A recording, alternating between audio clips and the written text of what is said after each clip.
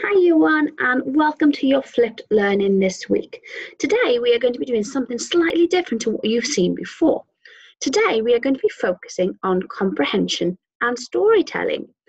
So to begin with, what I'm going to share with you is what we are going to be doing within school. Okay, so as you can see on the screen, we can see that we are going to be focusing on reading vipers. Okay, and this is a style where we are going to ask you loads of questions based on different things. So we are going to be looking at vocabulary. We are going to be looking at inferring, where we'll be asking you a range of different questions based on what you might think. Some predictions. Can you explain to me what happens in a story? Can you find and retrieve information in a story? And then finally, can you sequence and put some things in order? So the story we are going to be focusing on today is called When the Dragons Came, okay? And this links to our topics, castles and dragons for this term. So before we start, I want you to have a think. While looking at this cover, what do you think this book will be about? If you want to have a conversation with your brothers or sisters or mums and dads about what you think the story is going to be about, you can stop the video now. I am going to continue to read. Okay. This is the blurb. This is normally found at the back of the book, as you can see. Okay, and this tells us a little bit of information about what the story might be about, because we're not going to read a whole book if we don't know where it's about to begin with. So, dragon alert. When a family load of boisterous, bumbling dragons burst into the peaceful Poppledown town, there sure is going to be trouble. The market is turned upside down.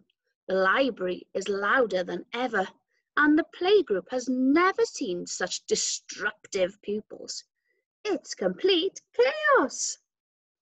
And in this story, they're going to have lots of rhyming words. So while I'm reading, I want you to think and see if you can spot some of the rhyming words. Okay? Let's begin. Poppledown Town was the loveliest town. The neat rows of houses had charming front gardens, with hedges and lawns that were trimmed every day. The high street provided whatever was needed. The riverbank was perfect for picnics in May. Oh yes, Poppledown Town was the loveliest town, and everyone who lived there agreed. Amelia Topping loved shopping. She skipped down the aisles of Poppledown Market, selecting her salad, her cheese and cold meats. She paused at the freezers and chose all her favourite things, then filled up her trolley with donuts and treats. Oh yes, Amelia Topping loved shopping. Until the dragons came. Frederick Creeding loved reading. He hurried each morning to Poppledown Library, treasuring the hush as he browsed along rows. He liked choosing stories, then reading them quietly, and the click of the stamp on each book that he chose. Oh yes, Frederick Creeding loved reading. Until the dragons came. So in this picture, I want you to think about how he might be feeling. What would you do if you were in this situation? Olivia Turning loved learning. She sat on the carpet at Poppledown Playgroup, eager for stories and songs with Miss Twee. She carefully moulded her plasticine biscuits, ready to use in her teddy bear's tea. Oh yes, Olivia Turning loved learning. Until the dragons came. Soon, Olivia Turning hated learning. Frederick Reading avoided reading, and Amelia Topping stopped shopping. For Poppledown Town just wasn't the same since the dragons came. But Jeremy Stamping loved camping. Have you ever been camping? If you have, what was your favourite part? He set up his tent on Poppledown Common, a holiday village of orange and red.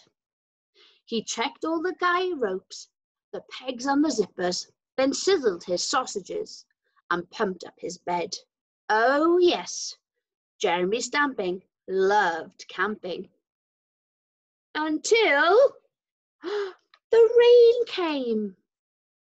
It drummed on the canvas like zebras tap dancing. It hammered the fly sheet and trickled down the poles. It seeped into sleeping bags gathered in puddles. The campers were soggy and hungry and cold. How must they be feeling right now? Until the dragons came. I wonder if it's going to be a different situation. They spread out their wings and provided a shelter. They dried up the puddles, cooked sausages to share. The campers saw kindness and talked with the dragons. They realized quite quickly they had not been fair. They explained to the dragons just how they'd annoyed them with clumsy behavior and the mess that they have made. The dragon said sorry. They meant to be friendly. They tried to be careful and calm if they stayed. So, Olivia Turning went back to her learning. Frederick Reading continued reading, and Amelia Topping only went shopping on Wednesdays.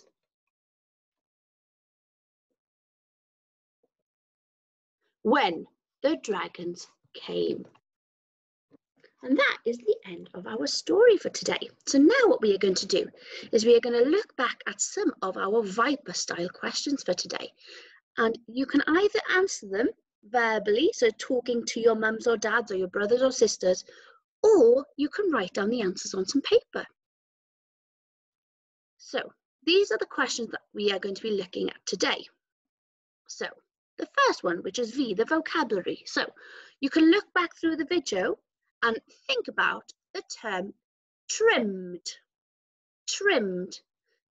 So what does this mean in the sentence? With hedges and lawns that were trimmed every day. So that's the first question. The next part of the question you're going to think about is, can you explain why the people of Poppledown Town began hating, avoiding and stopping doing the things that they loved?